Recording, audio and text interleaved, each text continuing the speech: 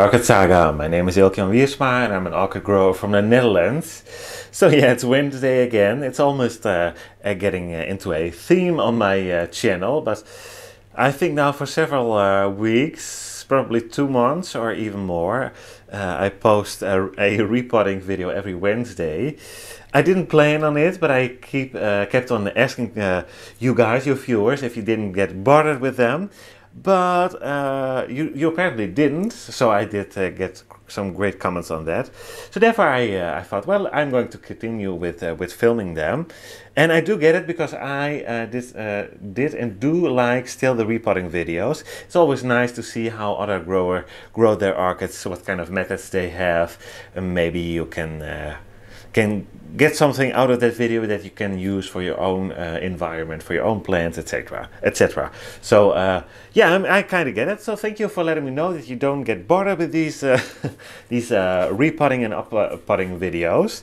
So today I'm going to do a uppotting on this Brassia Verona with some ferns in. But I will take those out because I do like ferns, but not in the same pot as my orchids. But you can see here, I think, yeah, there's a new growth coming. Well, it's really pushing to the edge of the pot. And I thought I had another one, but it doesn't matter that much. It just needs a little bit more room to grow. It's obviously planning on getting a bit bigger, so that's okay, of course. So let's give her some room to do that. I'm going to adjust the camera a little bit. Don't want to make you seasick, of course. But now you can see what we are doing. Over here, let me check. Yes, I have an old leaf that can come out. And another one. And I have here my cable tie on this pot, which is easy, so I can really lift it out fairly easy. A lot of fern roots I can see. So here is that cable tie on the edge of the pot, just above the name tag. So you can reach your pots a bit better if you grow them a little bit deeper inside of an outer pot. And this one, yeah, we're going to check the roots. They are a bit on the dark side, so I'm not completely sure if they are still alive. But yeah, it looks like they start shooting out. And we have quite some roots coming underneath of the pot. And I think those are more fern roots, to be honest. But one living root. Can we see it there? Yeah, there you can see it. So anyhow, let's take it out of the pot. First, I need to put the tag aside. Yeah, it might need a little bit more cleaning up in the root system than the others I did previously. But we will see. First we need to take it out of the pot.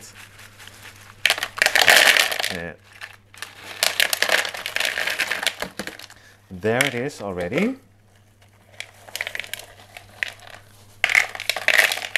So yeah, letting the media fall down. Let me take out the Watermeter so we can reuse that later on.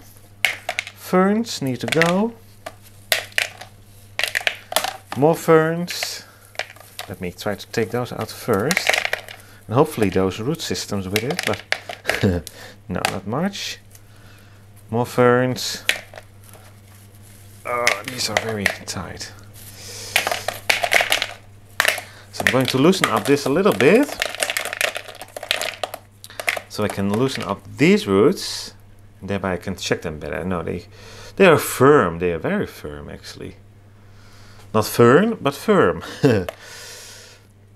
Well, not all of them, I believe, but still. So that's doing better than I thought.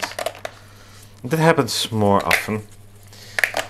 That the roots are darker, and thereby I think, well, maybe they are dead, but they aren't. At least not all of them. But I do check a little bit more. Yeah, these. No, I can squeeze on them what I want, but well, actually, of course, they will break some time.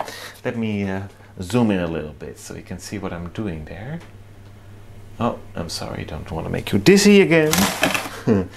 But I have this root, for example. It's a very brown root and I get a velamen and I try to pull it off, but it doesn't come off. So thereby I know it's still alive, and I'm going to leave it. And you can see probably here, this root's very dark, but here it starts to lighten up and we have some lighter points on it. Those are new branches. So yeah, dark roots, but alive. So I'm going to leave those. But we have a fairly big fern here that needs to come off as well. Not off, it needs to go. But it's not that easy to reach for me. Like I said, though, I don't want the pots with my orchids. You see, it's only this amount of roots I can take with it. Where we had quite some roots in the pot, so those will be fine. I had it happen before, but I will not get much rot issues, even though we left quite some roots there. So therefore, I'm not afraid to take the leaves of the ferns off, even though it might kill the fern, and thereby leaves it with the roots. Like I said, they are fine. They will not start to rot, or at least not in an amount that it's not beneficial anymore for the orchid. Because some rot is beneficial, because it does break down some nutrients, for example. So a little bit is not the end of the world. I'm not saying that the rot inside of the pot is beneficial, but I just mean that I'm going to explain it a little bit.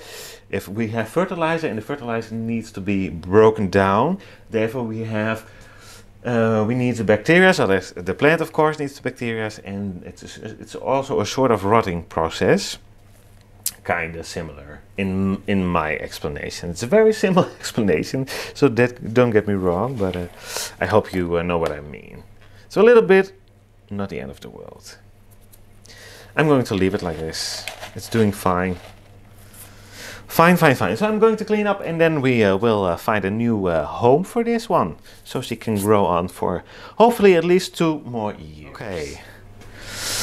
So I have everything ready to give her a new home with more room, and you may already guessed it, because the last couple of uppottings I used quite a lot of these guys, these net baskets.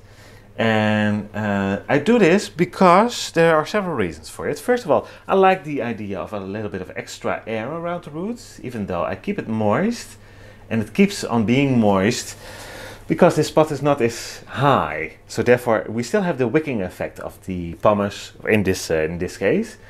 And I will not have a much of a dry layer, maybe a slightly drier layer, and so in these pots it does work pretty well. This is 19.5 centimeters, so it's a nice sized pot. It's very cheap in comparison to the more transparent orchid pots. Those are very expensive, especially if you need a bigger sizes. Plus they are way higher in most cases. So that's why I use these guys. Very, like I said, very cheap, and for me a very nice solution. I started using them about a year ago now, I think, just to test them out on a few orchids and a few more, and you will see me using them more and more in my videos because I like them and I do get quite nice results. I also had a first uppotting from an orchid in this nest basket. It's a Miltonia. If I don't forget, I will put a link up. And I'm talking about it because you might wonder, if all the roots start to get out, how do you uppot it? Well, I explained it in that video. And you will see me cut the edge of the pot, and that's fairly easy. This plastic isn't as thick, so it's quite easy to work with. So quite a lot of pluses for this type of pots, I think. So therefore, like I said, you see me use them quite more in my videos because they do the job so well. And I did need my water meter, so I need to get it back. I did already put it in the kitchen, my orchid kitchen, where I clean everything, but I'm going to reuse it. I'm starting with a layer of pumice, otherwise the orchid will be potted way too low inside of the pot. So let me check if I didn't have it too high or too low still. No, it's perfect. So let me put that sheet a little bit to the side so that new growth can shoot her roots nicely into the media. Let me pick out a few roots. This is the media it came out of, which I'm going to reuse, and just a few roots, old roots that are needed to go out, and now it can go in the pot. Oops. Apparently a bit on my floor. There we go. That's the beauty of inorganic media. You can reuse it. So beautiful. And these pottings, right? I mean, so easy. In most cases, if the orchids do well. At least that's how I grow them. I know some orchid growers still like to get them out and clean up the root systems completely, which is fine, of course. It works for them. I must admit, I just like to leave them alone as much as I can. So if I don't have to pull out a few older roots or more, I'm just gonna leave them and they will grow on perfectly fine. I think we don't need to be too clean with our orchids. We will have some bacteria in there, like I said, the rotting bacteria, I call them, earlier in this video, and that's okay. That's perfectly fine.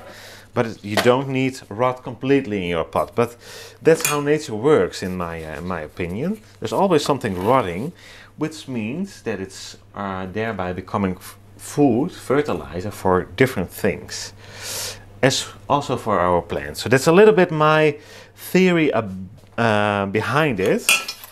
But I must admit, I'm certainly no expert on it. But I try to think about it and just try to think about it as logic as I can.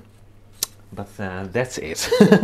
I don't have numbers or researches on this that much, but just own experience, which are sometimes the best, because that is in your climate, of course, in your environment. Like you see me watching this repot, and you might think, well, maybe I'm going to try the pumice of the self-watering, the semi-hydroponic setup, and it's just not working for your environment. That could be the case. You never know. So therefore, you might not have much directly on this video, you might think, but it might inspire you to at least try things out, new things. Even though some people say, no, I never should do that because this and that. And there's sometimes a reason for, of course, but sometimes I just try things out, and that's how I found these, quotation marks, I found these net pots, and they do wonders for me. So I'm so happy that I again, quotation marks, risk a few orchids on them just to see how they would react to them. And so far I do get beautiful results, and I think it is because I now have an even better balance between the water, the moisture around the roots, plus the air, because these pots are so open. I didn't have any pots as open as these guys, and still I can keep it moist enough in summer so the roots, the water roots, don't die off of these plants. They keep on growing and they can absorb the air, breathe in there. But yeah, you get the point. So therefore, yeah, just sometimes you need to try things out. Don't be too afraid, I think.